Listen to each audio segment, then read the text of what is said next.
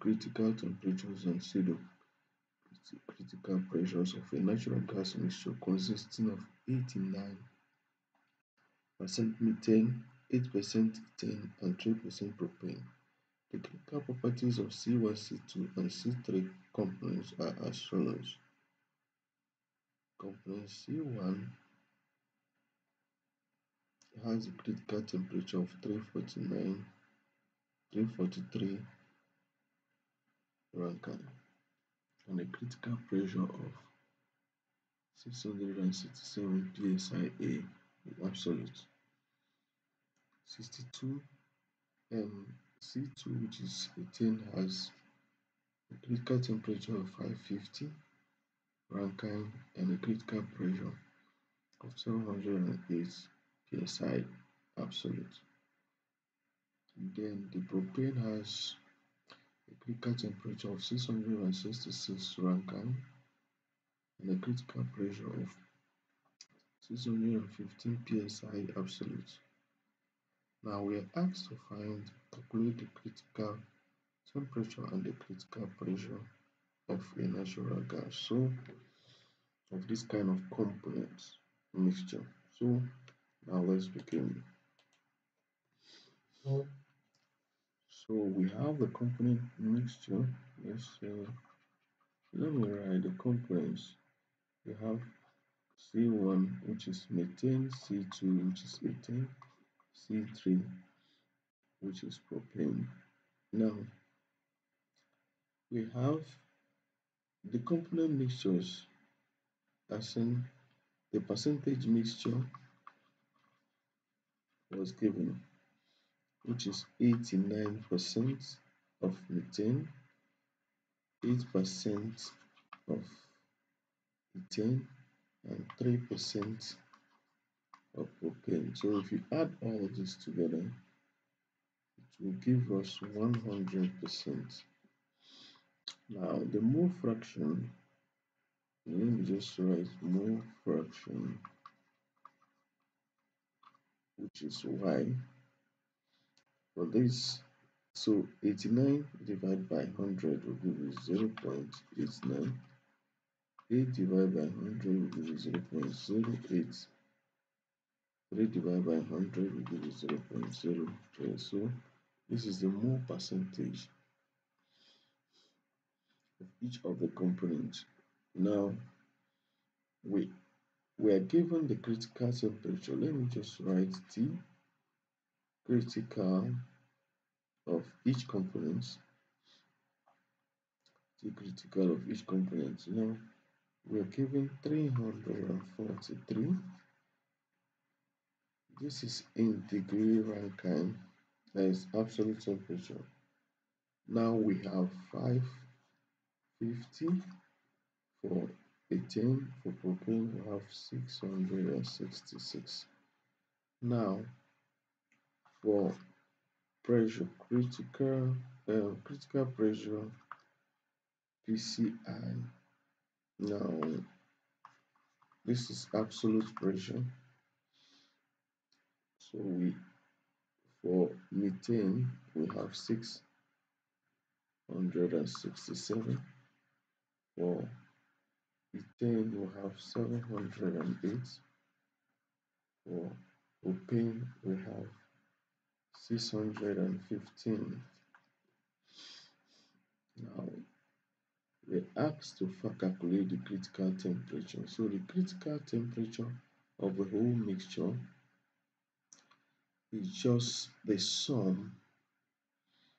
Let me just call it the critical temperature. Let's say T subscript C will be equal to the sum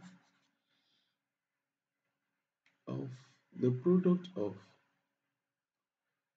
each component mole fraction times the critical, the sum of the product of each component mole fraction and the critical temperature will give you this. So the sum of mole fraction, which is Y, for each component times TCI. So that is it. So now let's now calculate for that. Now let's say yi times t, t subscript ci. So now we are going to calculate for each component. Now, so we have 0.89 times the critical temperature, which is what, 343. So that will give us what? That gives us 305.27. So now 0.08 times 550 will give us what? 44. Give us 44. Now 0.03 times 666 will give us what? 19.98.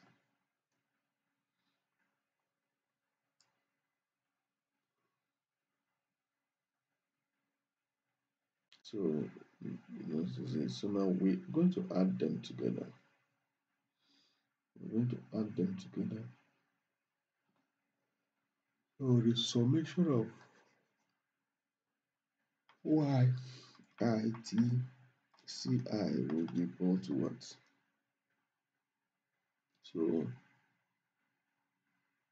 305.27 plus 44 plus 19.98 give us what? This will give us what? 369.25 degree Rankine. So this will be 369.25 degree Rankine. So now let's calculate this now. The critical temperature of the natural gas mixture. Now let's calculate the critical pressure. Now you say yi times P critical I. Now we now multiply this times 6. So now you have, what will that give us? You have 0.89 times 343. This will give us what? No, 0.89 times the critical pressure, which is 667. This will give us 593.63. Now 0.08 times 708. This will give us what? 56.64. Now 0.03 times 615 will give us what?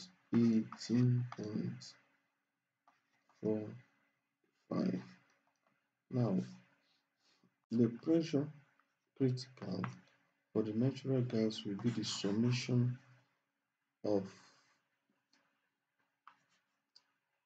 the product of each component times the pressure component of each component, which is this. So now if we sum this together, what will it give us? We sum them together, we have 593.63 plus 56.64 plus 18.45. 45.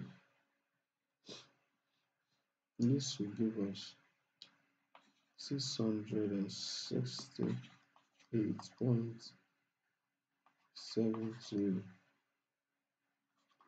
psi A absolute.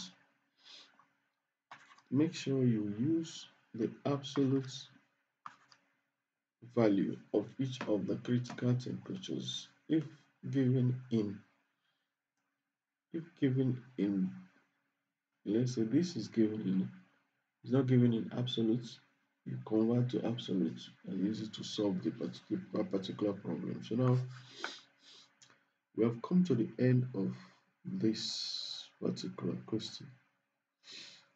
Now if you look at the answers critically, you see that the natural gas mixture behave entirely closer to the one that has a higher percentage. Now it behaves like methane. When you look at it, methane critical temperature is 343, while the mixture critical temperature is 369.25, so close to methane property.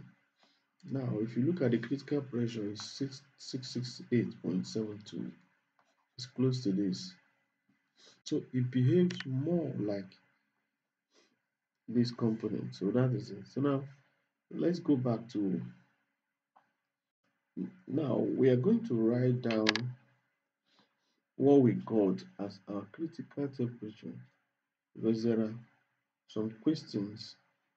So the critical temperature we got was 369.25 degree Rankine, and the other one, the critical pressure is 668.72 psi A.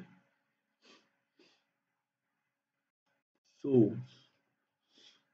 we're going to use this to solve the next problem. Now the next problem, what we are asked to do. Now they said if the temperature of the gas in the previous example, in the previous ones, which is this one, this is the previous example, is 8 degree Fahrenheit.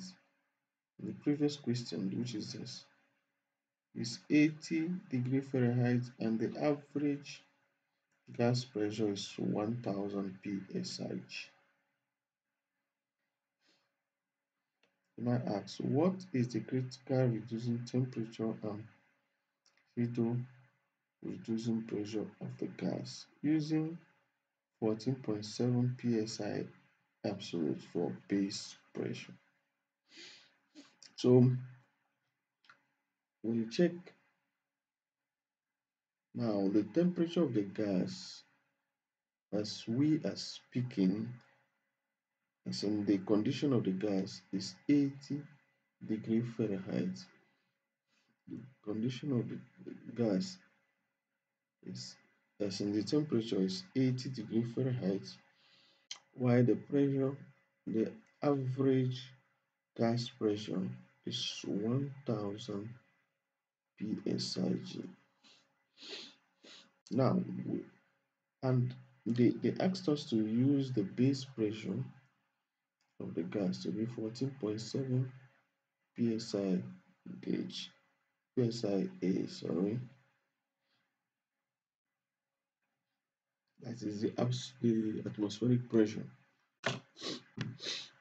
and this at the at the at this condition, or at the lab condition where this measurement is being taken. So now let's go back and now finalize this calculation by calculating the pseudo reducing temperature and pseudo reducing pressure of this natural gas. So now let's go back. So now we have gotten the critical temperature of the natural gas, which is 369.25 degree Fahrenheit Rankine, and we have gotten the critical pressure of the natural gas to be 668.73 psi A. Now, we ask, we are given the condition of the gas, which is at 80 degree Fahrenheit. So 80 degree Fahrenheit, we change it to Rankine, you add 460 degree. So this will now give us, so you have 540 degree Rankine. So meaning that 80 degree Fahrenheit is equal to 540 degree Rankine. So now, while the pressure of the gas is 1000 psi G, that's pressure gauge. Now, to change this to absolute, you have, because absolute is what we're going to be using to calculate the reducing pressure. So now, to change this to absolute, you add the base pressure, which is 14.7. So we now have 114.7 psi A. That is absolute. This is A, absolute. Let me write it well. A, absolute. So now we now need to calculate the reducing temperature, that is T subscript R. Reducing temperature is the temperature of the gas divided by the critical temperature of the gas. So the temperature of the gas is 540 divided by the critical temperature, which is 369.25. So that means the reducing temperature of the gas will not be 5 will not be will not be 540 divided by 369.25. So this will give us 1.462. Now the reducing pressure will now be 114.7 divided by the critical pressure, which is 668.73. So let me just write the formula. The pressure of the gas divided by the critical pressure of the gas. So this is how to calculate the pseudo reducing pressure of the gas. So the pseudo reducing pressure is 114.7 divided by 668.73. So this will give us 1.517 as our reducing pressure. So that is it. So now, thank you for watching till the end. Have a nice day. God bless, and do well to subscribe to our channel and hit the notification bell so that anytime I make new videos, you'll be the